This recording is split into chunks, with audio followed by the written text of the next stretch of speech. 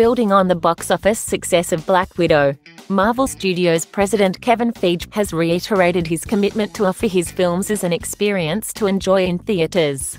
During a recent interview with Rotten Tomatoes, Feige said that every Marvel movie is made with an audience coming to the cinema in mind.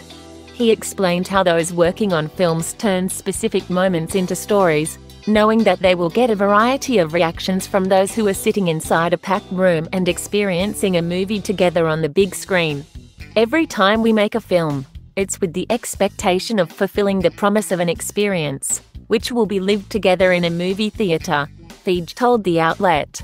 And seeing where people laugh or where people stay very quiet and still, or where people cheer, if we're lucky, at times in the film.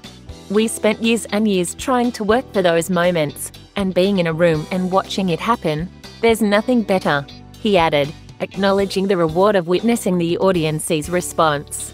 Every decision we make is from the point of view of sitting in a room full of people experiencing the story.